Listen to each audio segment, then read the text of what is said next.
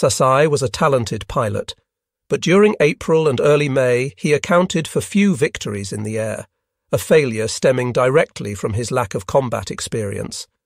Nishizawa, Ota, Takatsuka, and I were determined to see to it that Sasai emerged from his cocoon and blossomed into a full-fledged ace. We took special pains to teach the lieutenant the fine points of aerial combat. We spent many a long hour in our billets explaining the mistakes to avoid in the air and the means to assure a kill. Sasai especially had difficulty with adjusting his rangefinder during a dogfight, and repeatedly we went through mock battles to help him to overcome this deficiency. On May 12th, we found the opportunity to test the results of our instructions. Sasai responded perfectly by scoring in a breathless diving and zooming sweep which took less than 20 seconds, 3 victories unassisted. We were flying near Moresby in our regular morning patrol of 15 Zeros in 5V formations, when I sighted 3 Airacobras about a mile to our right and 1,500 feet below us. Their formation was unusual. The 3 fighters flew in a column with about 200 yards distance between each plane. I pulled along Sasai's plane and pointed out the enemy fighters. He nodded, and I gestured for him to go ahead and make the attack. He waved his hand and grinned, and we followed as he turned sharply to the right and dove. He hit the first Airacobra in a perfect firing pass. His Zero pounced on the unsuspecting enemy plane from above and behind. He rolled to the right and fired his cannon as he closed in. His aim was excellent. The Airacobra burst into flames and fell apart in the air. Sasai pulled out of his dive and hauled back in a steep climb, rolling out 1,500 feet above and to the left of the second fighter. It seemed incredible, but the P-39 pilot maintained his original course. From his point of vantage, Sasai dove, rolled to the right to adjust his firing course, and raked the P-39 from tail to nose. The fighter lurched, skidded into a wild spin, and plunged for the earth. The pilot failed to get out, probably dead from the cannon shells. Sasai continued his attack in the same manner, climbing steeply and rolling over for the third attack, but the last pilot was not to be caught so easily. Even as Sasai began rolling to the right, the P-39's nose lifted steeply as the pilot began a loop, but too late, the plane was hauled up in the beginning of the loop when Sasai poured a stream of cannon shells into the fuselage and left wing. It was too much for the American plane, at the moment already under tremendous pressure from the loop. The left wing tore loose and instantly the plane whipped into a flat spin, trapping the pilot. Even I was astonished. Nishizawa grinned broadly at me from his cockpit as we rejoined the formation. Sasai was now an ace with his perfect 1, 2, 3. Sasai's lessons for the day were not over, but it was a different and more harrowing one he was about to learn. On the return to Leh, Sasai's fighter trio moved nearly 2 miles ahead of the main formation. I was so pleased with the lieutenant's new status as an ace that I failed to pay attention to the widening gulf of his V flight, a failure which had almost fatal consequences. We were crossing the Owen Stanley Range, Sasai's fighters well ahead of us, when a lone Airacobra plunged like an arrow from a high cloud layer directly at the unsuspecting Zeros. Never did I regret our lack of radios as much as I did at that moment. There was no way to warn Sasai. Despite my speed of almost 300 knots with the engine on maximum overboost, I could not reach the P-39 in time to draw him off. Fortunately for Sasai, the enemy pilot did not make his attack from above. Instead, he chose the submarine approach, diving below and behind the other fighters, then pulling up in a rapid zoom and firing from below. I was less than 800 yards away when the P-39 hauled up in a screaming climb to hit Sasai from below. In desperation, I jammed down on the cannon trigger, hoping the report would warn Sasai or possibly alarm the enemy pilot into breaking off his attack. The P-39 did not waver, but Sasai finally heard the cannon reports immediately. With his wingmen hugging his own plane, he pulled up in a loop, swinging wide in a bid for height. That was enough for the enemy pilot, with 3 Zeros in front of him and more coming up behind. He realized the danger of being trapped. The P-39 started looping over from his climb, ready to dive as he came out, but the initiative now was mine. I went down in a turning dive, prepared to catch the Airacobra just as it rolled out and started to race for the earth. The pilot, however, saw me and jerked over wildly in a left roll, then dove. The towering mountains blocked his path, and even as he started to pull away from my plane, he was forced to pull up. The pilot was good. He whipped down the mountainside, turning and banking sharply as he just missed the crags and slopes, with me on his tail. Every time he turned, I cut inside the turn and narrowed the distance between our two planes. And every time the P-39 saw a chance to wing away to the right or left, he faced another Zero, my wingmen, good men. We had the Airacobra boxed. He would have to fight, and he did. More than once he came around in a wicked turn as he banked to avoid the mountain, firing as he closed in. Every time he did so, I turned a little shorter, looped a little closer, and brought the firing range down. I caught him at a distance of 150 yards, firing in short bursts, closing in to less than 50 yards. The P-39 spit black smoke and hurtled into the jungle. It was a shamefaced Lieutenant Sasai who came up to my plane back at Leh. My mechanics were examining with wide eyes the bullet holes in my wings when Sasai came up to stammer his thanks. He looked at the punctured metal and said no more. During the period from May 1st through the 12th, our Leh wing emerged without a single loss from every clash with the enemy. We had taken good advantage of the enemy pilots' failures to remain alert when airborne, and excellent tactics on the part of our formations chalked up an imposing string of one-sided victories. On May 13th, the damage suffered by my own fighter grounded me for the day. It gave me the opportunity to catch up on a month's mail delivered only that morning by submarine.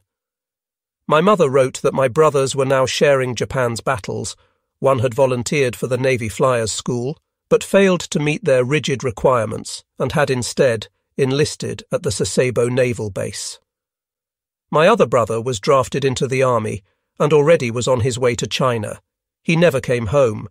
He was later transferred to Burma and was there killed in action. But the most eagerly awaited mail was, of course, from Fujiko. She wrote at length of the great changes which were occurring at home, and surprised me with the news that she was now working in her uncle's company, which had been converted into a munitions factory. Nowadays, not one person should stay idle, the Prime Minister has said. He has told the country that even daughters, if they remain home without contributing to the war effort, will be drafted and sent to any munitions plant where their services are needed. So my uncle, in order to keep me with the family, hired me at once to work for him. I was amazed to realize that Fujiko, the daughter of such an eminent family, had to work in a munitions factory. It was hard to conceive of my mother's small farm without the help of my two brothers, and she had been forced to labour and found it difficult even when we were home to help. My cousin Hatsuyo had even more disturbing news. She wrote that her father had been transferred back to Tokyo from Shikoku. Several days after her return to the city, she witnessed the April 18th attack on Tokyo by American B-25 bombers. "I know that you are in the thick of combat," she wrote, "and your successes against the enemy are of great comfort to all of us at home." The bombing of Tokyo and several other cities has brought about a tremendous change in the attitude of our people toward the war. Now things are different. The bombs have dropped here on our homes. It does not seem any more that there is such a great difference between the battlefront and the home front. I know that I, as well as the other girls, will work all the harder to do our share at home to support you and the other pilots who are so far away from Japan.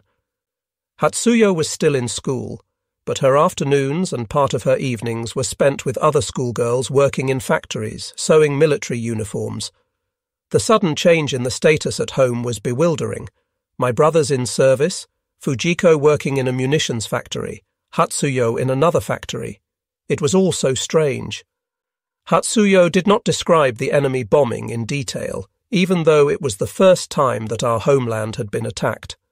Of course, we had received the news here at Leh much earlier, the same day, in fact. Officially, the government disclaimed any heavy damage, which seemed reasonable in view of the limited number of attacking planes. But the attack unnerved almost every pilot at Lai. The knowledge that the enemy was strong enough to smash, at our homeland, even in what might be a punitive raid, was cause for serious apprehension of future and heavier attacks. I was still reading my mail when Warrant Officer Watam Handa approached me to request the loan of my wingman, Honda, for a reconnaissance flight to Port Moresby. Warrant Officer Handa was a new arrival at Leh, and a most welcome one. Although he had not yet fought in the Pacific, he was one of Japan's most famous aces from the China theatre, with 15 enemy planes to his credit. Since his return from the Asiatic mainland, he had served as a flight instructor at Tsuchiura. I saw no problem in letting Honda fly with him. Certainly he would be with one of our best pilots. Honda, however, had other ideas about the matter. Veteran ace or not, he growled at my orders. "I'd rather not go, Saburo," he mumbled. "I have been flying only with you, and I don't want any changes now." "Oh, shut up, you fool," I snapped. "Handa is a better flyer than I am, and has been flying a lot longer, you go." At noon, Honda took off with 5 other Zeros for a reconnaissance flight over Moresby. I was disturbed at Honda's reluctance to fly the mission and sweated out his return. 2 hours later, 5 Zeros came in for a landing. Warrant Officer Handa's lead plane and 4 others. Honda's plane was missing. I ran all the way to the runway and climbed onto the wing of Warrant Officer Handa's Zero even before it stopped rolling. "Where's Honda?" I shouted. "Where is he? What happened to him?" Handa looked at me, misery on his face. "Where is he?" I screamed. "What's happened?" Handa climbed down from the cockpit. On the ground he took both my hands in his, bowed low, then spoke with an effort. His voice was choked. I am sorry, Saburo," he stammered. "I am sorry, Honda. He is dead. It was my fault. I was stupefied. I couldn't believe it. Not Honda. He was the best wingman I'd ever flown with." Warrant Officer Handa turned his face away from me, staring at the ground, and began to trudge to the command post. I followed him, unable to speak, as he continued. "We were over Moresby," he said in a low tone. "We started to circle at 7,000 feet. The sky seemed clear of enemy planes, and I was searching the field for planes on the ground. It was my fault, all my fault," he murmured. "I didn't even see the fighters. They were P-39s. I don't know how many, just a few of them. They came down so fast that we had no warning. We didn't even know they were on us until we heard them firing. I went over into a roll, as did Endo, my other wingman. When I turned around for a moment, I saw Honda's plane, which had been at the end of my trio, enveloped in flames. He drew the crossfire from the P-39s. I stopped and stared at him. Handa walked away. He never seemed to recover from the blow of having lost my wingman. Although he was an ace in China, Warrant Officer Handa had apparently lost his sure touch in the air. He had never fought the American fighters, which could outdive our planes by a considerable margin. Whatever had actually happened, Handa took personal blame for the death of my wingman. He was wan and pale for the remainder of his time at Leh. Finally, he contracted tuberculosis and was sent home. Many years later, I received a letter from his wife. She wrote, "My husband died yesterday from his long illness. I am writing this letter to meet his last request, that I write and apologize for him. He never recovered from the loss of your pilot at Leh. The last words he spoke before he died were, 'I have fought bravely all my life, but I cannot forgive myself for what I did at Leh when I lost Sakai's man.' When he died, Honda was only 20 years old. He was a strong man, in his actions on the ground as well as in the air. He was quick to fight, but was one of the most popular men in the Sasai squadron. I was very proud of him. His wing flying had been superb. I was confident that he was on his way to becoming an ace. For the rest of the day, I wandered around the base in a daze. I paid no attention to the rest of the men in the squadron who pledged revenge for the first pilot lost from our group since April 17th. To me, my greatest accomplishment in air battle was the fact that I had never lost a wingman. And now I had sent out Honda against his own wishes to fly with another man, and he was dead. I could not help thinking that my other wingman, Yonekawa, might well be killed also. For long months Yonekawa had faultlessly covered my fighter in the air. He had done so well by me that he was still without a single victory of his own. Honda had been more aggressive and had shot down several enemy planes. My mind was made up. Yonekawa must get his own victim. On the following day, May 14th, I received Naval Aviation pilot Hattori as Honda's replacement. Before we took off in a flight of 7 fighters for Moresby, I told Yonekawa that if we met enemy fighters, he would fly my position and I would cover him. Yonekawa's face lit up with excitement. If I had known what was in store for us that day, I would not have arranged things differently. The Allied pilots, it appeared, had given serious study to the unexcelled manoeuvrability we enjoyed with the Zero fighter. Tode marked their first attempt at new tactics. We saw the enemy planes over Moresby, but, unlike their previous manoeuvres, they failed to form into a single large formation. Instead, the enemy planes formed in pairs and trios, and were all over the sky as we approached. Their movements were baffling. If we turned to the left, we'd be hit from above and the right, and so on. If they were trying to confuse us, they were achieving their purpose. There was only one thing to do: meet them on their own terms. I pulled up to Sasai's plane and signalled him that I would take the nearest pair of enemy fighters. He nodded, and as I pulled away, I saw him signalling the other 4 Zeros into 2 pairs. We split into 3 separate groups and turned to meet the enemy. We rushed at the 2 P-39s I had selected, and I fired a burst at 100 yards. The first Airacobra evaded my shells and winged over into a screaming dive. I had no chance even to get near him for another burst. The second plane was already rolling over for a dive when I rolled hard over to the left, turned, and came out on his tail. For a moment I saw the pilot's startled face as he saw me coming in. The P-39 skidded along on its back, then whipped over again to the left in an attempt to dive. He looked good for Yonekawa, who was glued to my tail. I waved my hand in the cockpit and rolled to the right, leaving the P-39 for my wingman. Yonekawa went at the Airacobra like a madman, and I clung to his tail at a distance of 200 yards. The P-39 jerked wildly in a left roll to evade Yonekawa's fire, and Yonekawa took advantage of the bank and turned to narrow the distance between the 2 planes to about 50 yards. For the next few minutes, the 2 fighters tangled like wildcats, rolling, spiralling, looping, always losing altitude, with Yonekawa clinging grimly to the tail of the enemy plane and almost leaping out of the way whenever the P-39 turned on his Zero. It was a mistake on the part of the enemy pilot to break his dive in the first place. He had every chance of getting away, but now with Yonekawa so close to him, the dive would mean an open and clear shot for the Zero.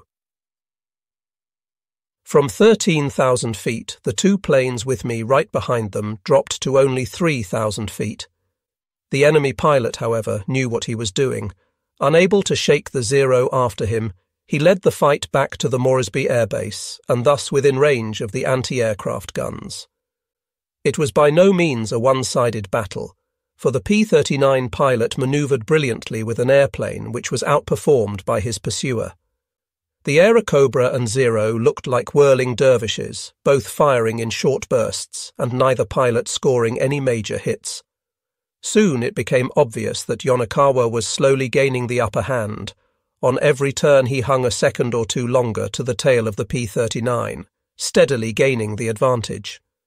The 2 planes passed over Moresby and continued their running battle over the thick jungle growth.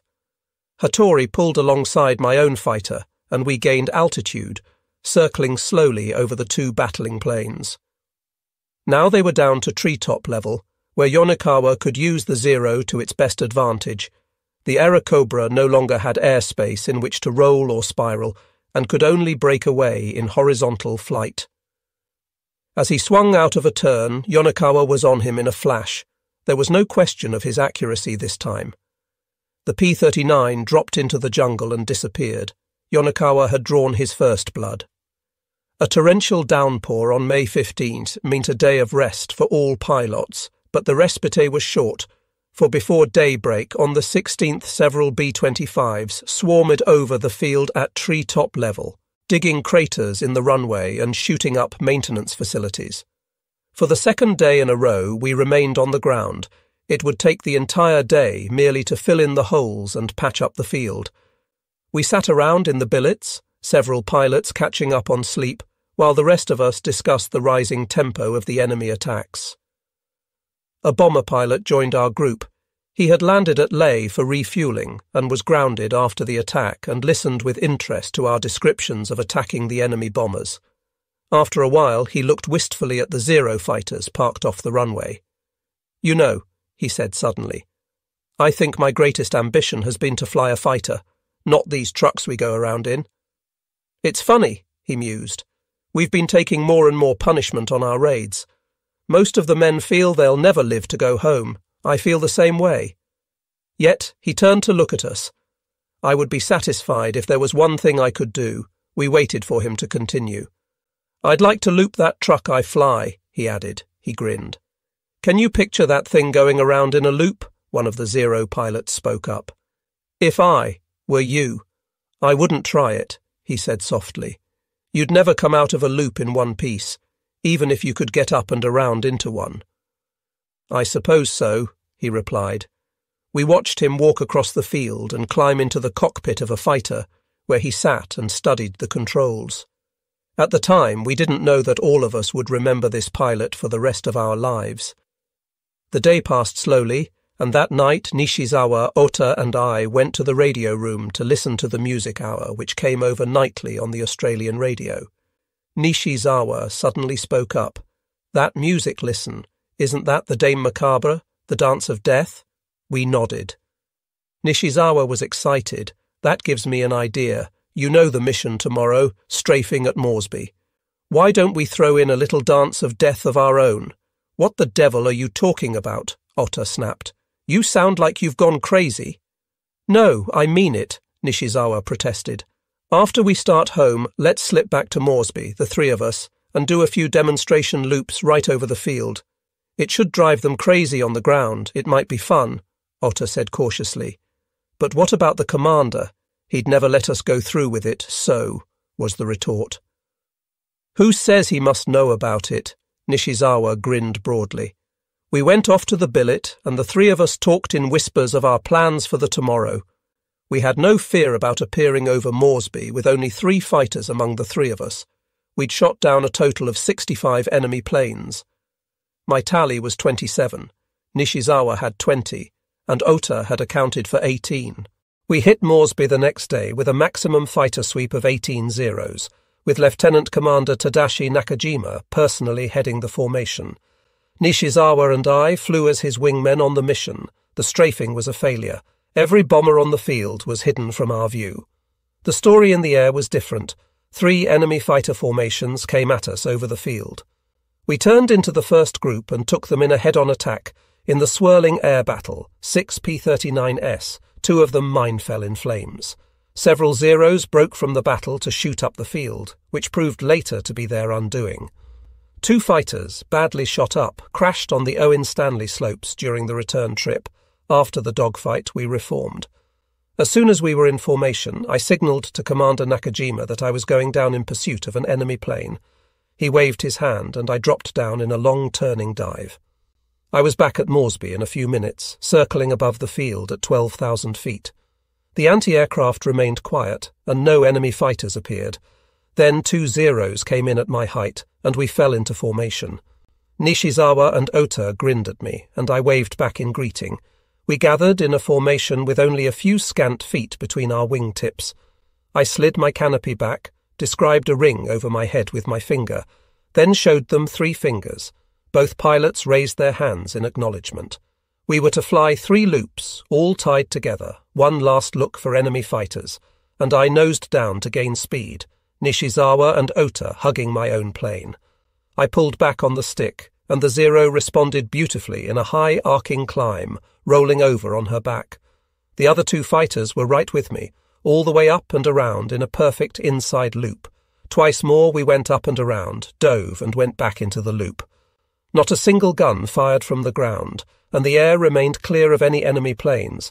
When I came out of the third loop, Nishizawa pulled up to my plane, grinning happily, and signalled that he wanted to do it again. I turned to my left. There was Ota, laughing, nodding his head in agreement. I couldn't resist the temptation. We dove to only 6,000 feet above the enemy field and repeated the 3 loops, swinging around in perfect formation. And still not a gun fired at us. We might have been over our own field for all the excitement we seemed to create. But I thought of all the men on the ground watching us, and I laughed loudly. We returned to Leh 20 minutes after the other fighters landed. We told no one of what we had done. As soon as we could get together by ourselves, we broke into loud laughter and whoops. Ota howled with glee, and even the stoic Nishizawa slapped our backs with enjoyment. Our secret, however, was not to remain ours very long. Just after 9 o'clock that night, an orderly approached us in the billet and stated that Lieutenant Sasai wished to see us immediately. We looked at each other, not a little worried we could receive serious punishment for what we had done. No sooner did we walk into Sasai's office than the lieutenant was on his feet, shouting at us. "Look here, you silly bastards," he roared. "Just look at this." His face was red and he could hardly control himself as he waved a letter in English before our faces. "Do you know where I got this thing?" he yelled. "No, I'll tell you, you fools. It was dropped on this base a few minutes ago by an enemy intruder." The letter read to the Leh commander, "We were much impressed with those 3 pilots who visited us today, and we all liked the loops they flew over our field. It was quite an exhibition. We would appreciate it if these same pilots returned here once again, each wearing a green muffler around his neck. We're sorry we couldn't give them better attention on their last trip, but we will see to it that the next time they will receive an all-out welcome from us." It was all we could do to keep from bursting out with laughter. The letter was signed by a group of fighter pilots at Moresby. Lieutenant Sasai kept us at ramrod attention and lectured us severely on our idiotic behaviour. We were ordered specifically never to stage any more flying exhibitions over enemy fields. It was a good joke, and we enjoyed every minute of our dance macabre over Moresby. None of us knew that night, however, that the next day was to be a true dance of death, executed without aerial histrionics. 7 Zeros from our wing escorted 8 bombers for an attack on Moresby. Hardly had we reached the enemy base when at least 18 fighter planes plummeted upon us from every direction. This was the first defensive battle I had ever fought. We were hard-pressed even to defend the 8 bombers from the swooping attacks of the enemy planes. Although I drove several fighters away from the bombers, I failed to shoot down any planes. 3 Allied fighters fell to the other pilots. The bombers, meanwhile, released their missiles none too accurately, and then shakily swung into their turn to head for home. We saw a P-39 plunge with tremendous speed into the bomber formation, but could not move in time to disrupt the attack. One moment the sky was clear. The next, the Airacobra was spitting shells into the last bomber in the flight. Then it rolled and dove beyond our range. The bomber streamed flame. The airplane seemed familiar as I closed in to watch. It was the same Mitsubishi which had landed at Leh. Its pilot was the one with whom we had talked in the billet. The flames increased in fury as the bomber nosed down and skidded wildly. It lost altitude quickly and seemed on the verge of going out of control. At 6,000 feet it was only a matter of seconds. The flames were engulfing the wings and fuselage. Suddenly, still blazing fiercely, the nose lifted and the bomber went into a climb. I gaped at the plane in astonishment as its pilot started to draw a loop, an impossible manoeuvre for the Betty. The pilot, the same one who had told us he wished to loop in a fighter, hauled her back and up. The bomber went up, hung on its nose in a half-loop, and then burst into a seething ball of flame which blotted it out entirely.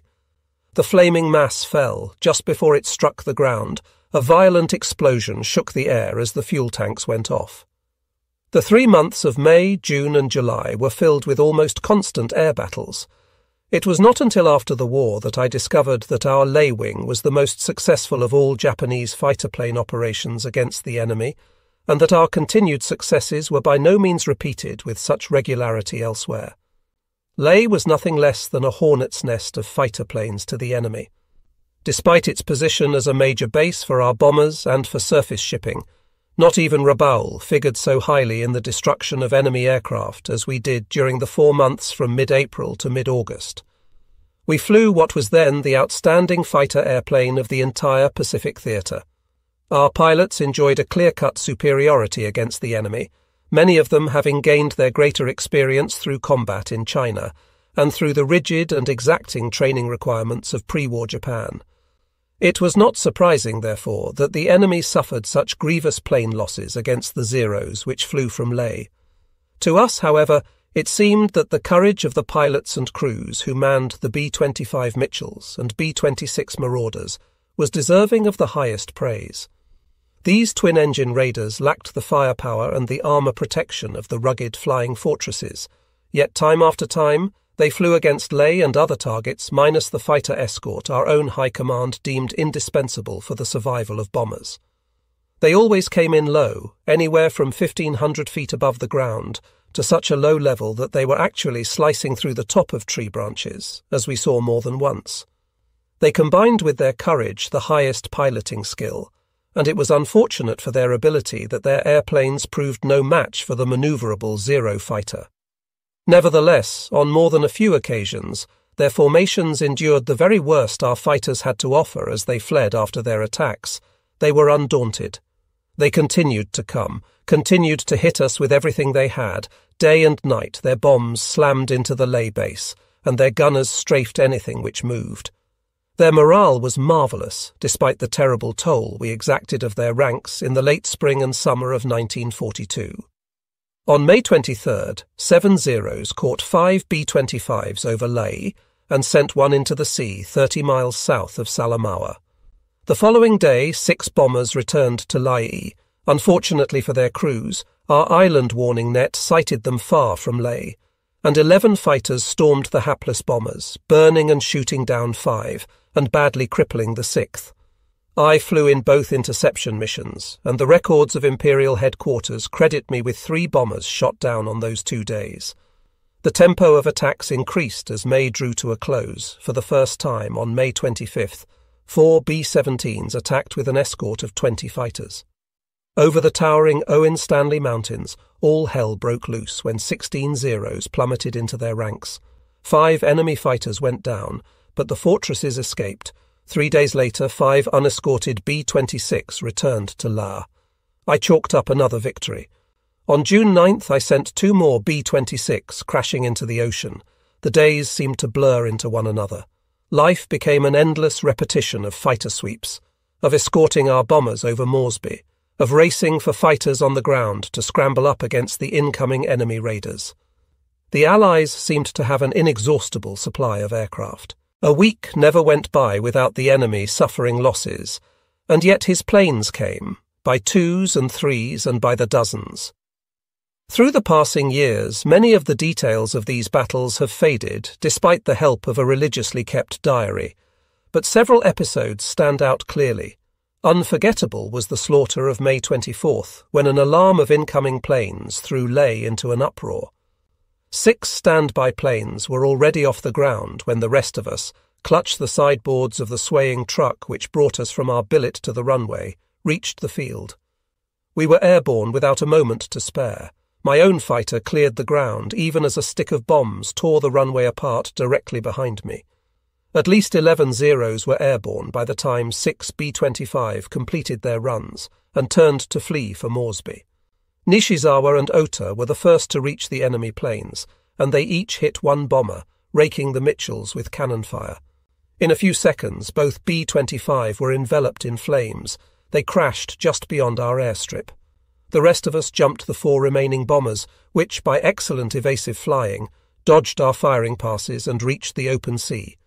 All 11 fighters winged in hot pursuit of the enemy. Off Salamaua, we pressed home the attack. Again, it was a case of poor formation flying on the part of our pilots. Every man seemed to think the battle was his own, and raced in against the bombers without regard for his fellow pilots. Zeros banked sharply to evade ramming other fighters, and more than one pilot rolled desperately to evade the fire of another Zero shooting blindly at the bombers.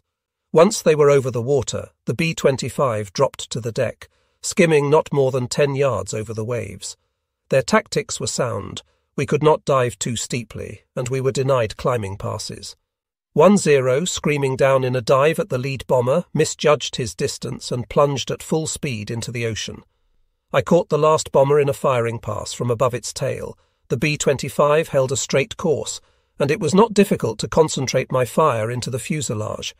In moments the air was filled with fire and smoke as the bomber reeled to the left and exploded as it hit the ocean. At sea-level height, the B-25 were almost as fast as the Zero fighter, and we were hard-pressed to keep up with the bombers and also go into our firing passes. 3 enemy planes were still in the air when the 6 standby fighters turned for home, out of ammunition. Lieutenant Sasai chalked up the 4th bomber, and we kept hammering at the 2 surviving planes. I got the 5th when, with its gunners apparently out of ammunition, the B-25 made a run for home after breaking away from the other remaining plane.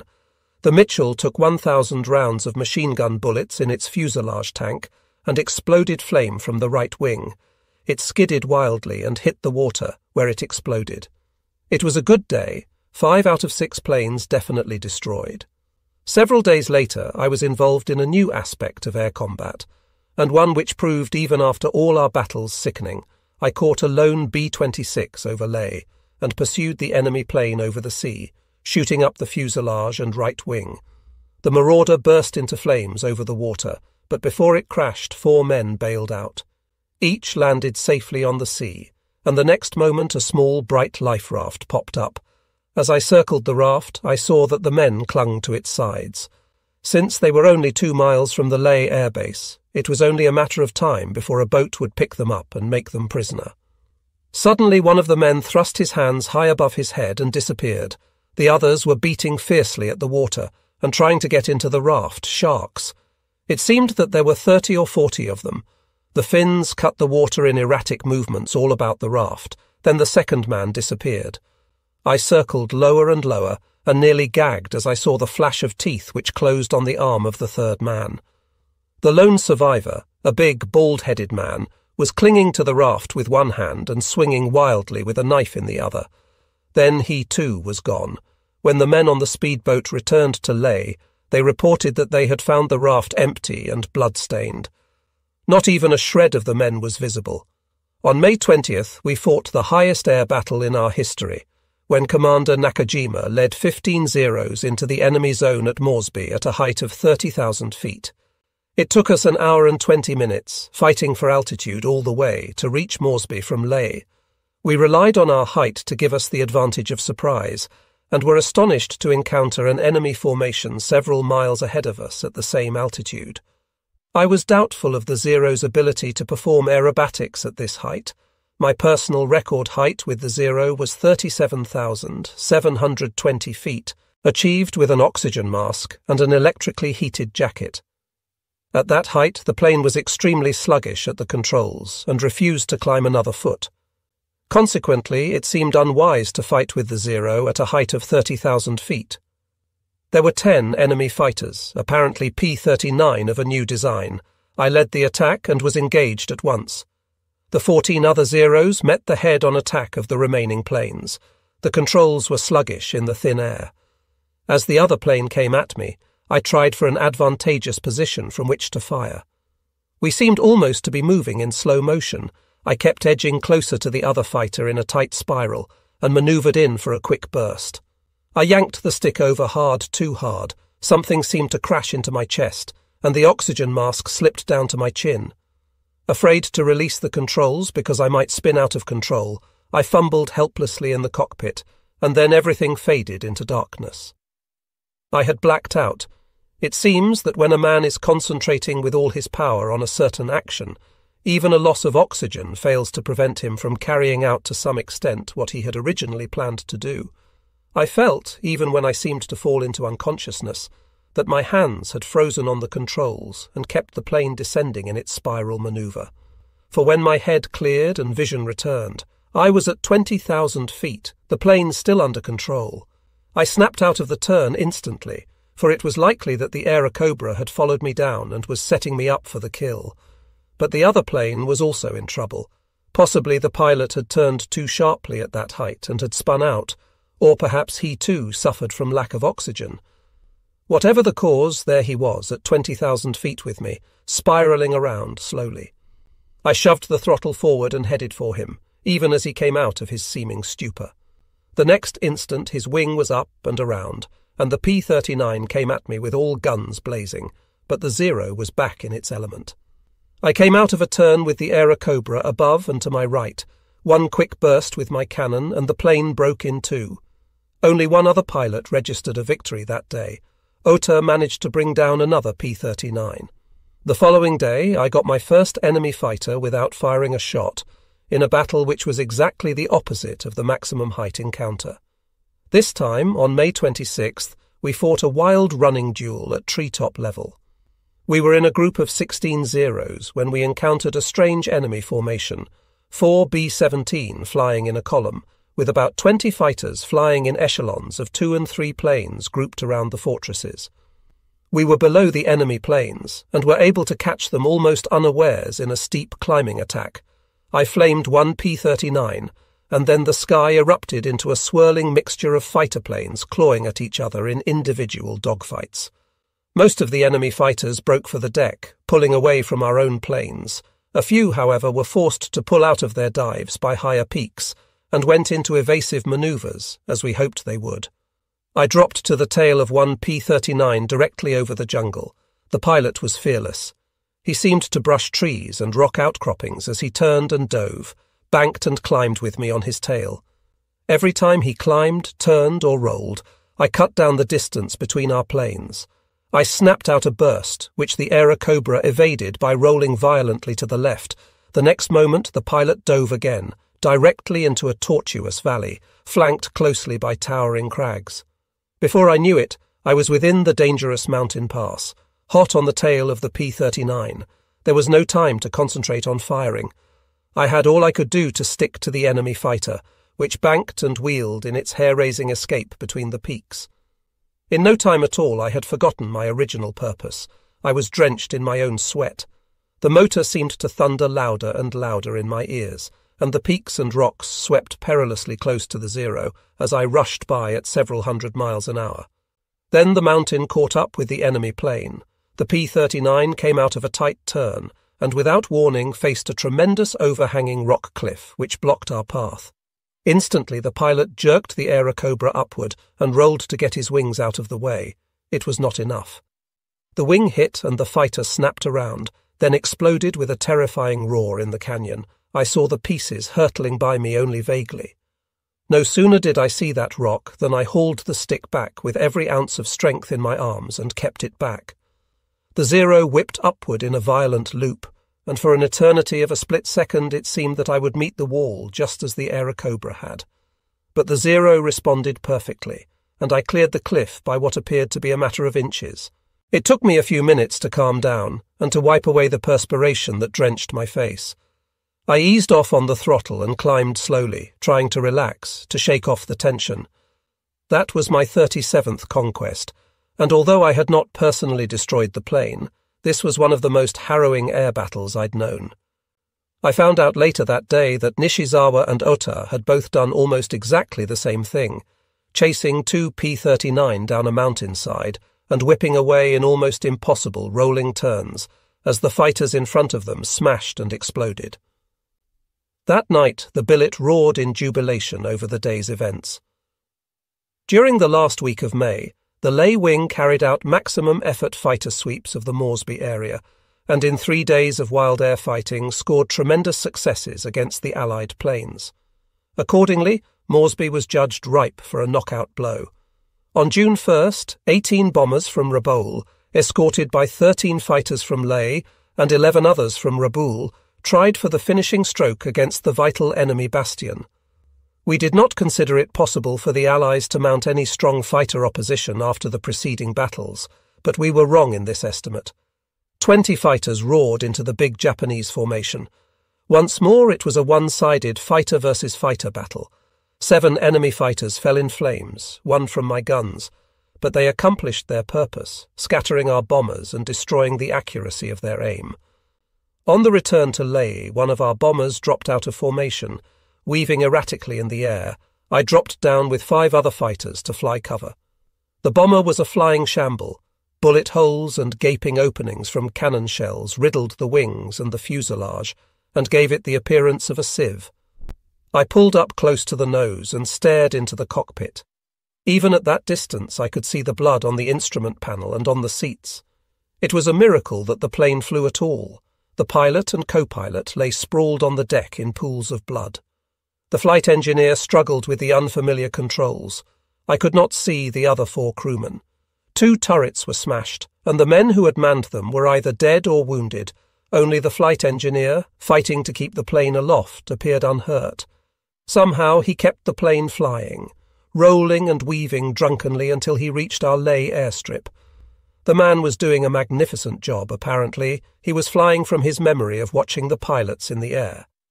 That is difficult enough, impossible for most men without pilot training. But with a badly damaged bomber, it was virtually impossible. Now that he had reached Leh, the engineer was at a loss as to what to do. He could keep the bomber flying, but landing, with its long, steady approach and lowering airspeed, was another matter. The crippled airplane circled slowly over the airstrip, going around and around as the engineer studied the narrow runway below him. There was no way to help the unhappy man in the cockpit. We closed in and tried to guide him down, but whenever he took his eyes off the controls, the plane lurched dangerously. Gradually he lost speed as he descended. There was no use in remaining aloft until his fuel ran out. The bomber circled over the water, skidded badly as it turned, and then approached the runway. I held my breath. He couldn't make it. With speed down, the plane rocked badly in the air and began to slide into a stall. It would crash at any moment. Then a miracle occurred. The pilot staggered to his feet. His face was white and caked with blood. He leaned heavily on the shoulders of the engineer. For those brief, vital seconds of the approach, he shoved the wheel forward and regained speed. With its wheels and flaps up, the cripple soared down and touched the runway. A flurry of dust burst upward as the airplane skidded wildly. In a moment it smashed 2 fighters into wreckage, then lurched to a halt and broke in 2. We landed immediately afterward, taxiing up to the wreckage, which miraculously failed to burn. The pilot, who had forced himself to his feet only a minute before, was unconscious. The co-pilot was dead. The engineer, who had flown the cripple home, was so badly wounded in the legs that he had to be carried from the airplane. Both bombardiers were badly shot up. The bone of one man's arm jutted through broken skin, and both were caked with their own blood. The 2 gunners were semi-conscious, also blood-soaked and seriously wounded, but were clinging to their guns with iron grips. It was the first time we had ever seen with such intimacy the terrible power of fighters' weapons. Death in the air had never been close. Even those men who died in burning planes were remote and distant. A man either came home or he didn't. But now we saw it for what it really was. The fighter sweeps continued, and during the next 2 days we shot down 3 more fighters. But no one at Leh realized that our steady victories paled by contrast with the catastrophic defeat of a major Japanese task force at Midway on June 5th. We knew of the battle, since Tokyo had announced a major victory for our fleet forces. Imperial headquarters minimized our losses as insignificant. For the first time, however, we had doubts as to the accuracy of the reports. Our reasoning was simple enough. We knew Midway was to be invaded and occupied. If our fleet had withdrawn without carrying out that occupation, then something unforeseen had happened. We did not learn for a long time to come that 4 of our largest and most powerful aircraft carriers, along with 280 planes and most of their pilots, as well as thousands of men who formed the warship's complements, were lost. From June 5th through 15, a strange lull settled over the New Guinea front, broken only by a single raid against Leh on the 9th. I added 2 B-26 bombers to my score. On the 16th, the air war exploded with renewed fury. It was a field day for our fighters, when 21 Zeros caught 3 enemy fighter formations napping. We hit the first group of 12 fighters in a massed formation dive which shattered the enemy ranks. I shot down 1 plane, and 5 other pilots each scored a victory. The remaining 6 enemy fighters escaped by diving. Back at high altitude, we dove from out of the sun at a second enemy formation of 12 planes. Again we struck without warning, and our plunging pass knocked 3 fighters out of the air. I scored my second victory in this firing run, A third wave of enemy planes approached, even as we pulled out from the second diving attack. Some 24 fighters came at us as we split up into two groups. 11 Zeros dove to hit a climbing formation, and the others met us at the same height. The formations disintegrated into a tremendous free-for-all directly above the Moresby Air Base. The enemy planes were new P-39S, faster and more manoeuvrable than the older models. I jumped one fighter, which amazed me by flicking out of the way every time I fired a burst. We went around in the sky in a wild dogfight, the Aerocobra pilot running through spins, loops, Immelmans, dives, snap rolls, spirals, and other manoeuvres.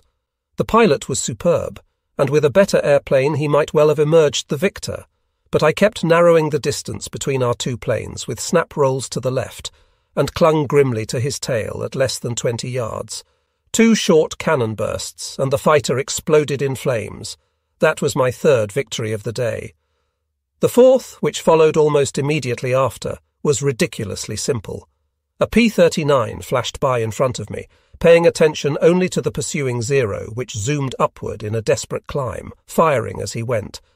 The Aerocobra ran directly into my fire, and I poured 200 rounds of machine gun bullets into the nose. The fighter snapped into an evading roll. I was out of cannon shells, and fired a second burst into the belly. Still, it would not fall, until a third burst caught the still rolling plane in the cockpit.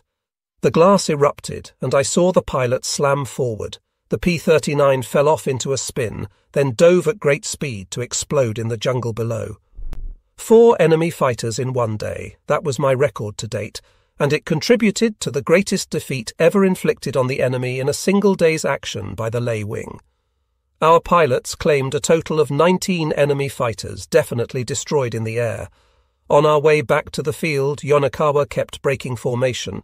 He went into wild rolls, climbed, dove, dropped in falling leaves. He cavorted all over the sky, flying circles around my fighter. I understood why when he pulled alongside my own plane and held up 2 fingers, grinning broadly. Yonakawa was no longer the untried fledgling.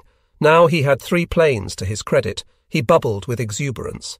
He flew upside down, waving both hands around in the cockpit. Then he flew directly over me, under me, and went through a wide hesitation roll around my fighter.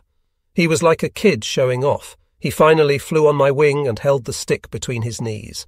Still grinning, he waved his lunchbox at me and started to eat.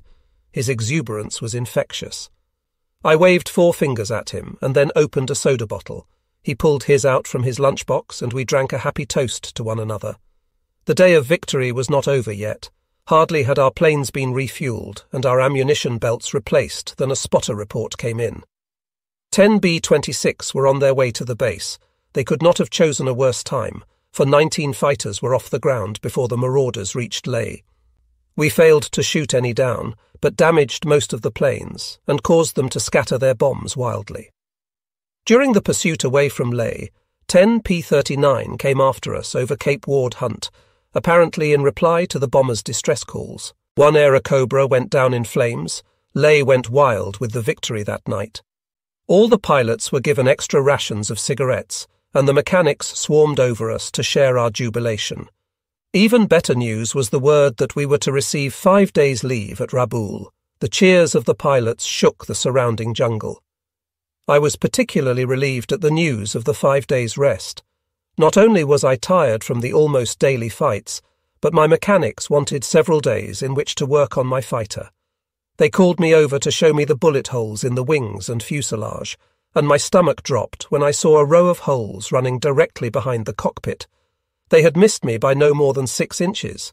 In 1942, none of our fighter planes carried pilot armor, nor did the Zeros have self-sealing tanks, as did the American planes.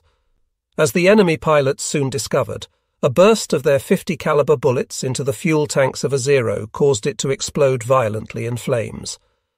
Despite this, in those days not one of our pilots flew with parachutes.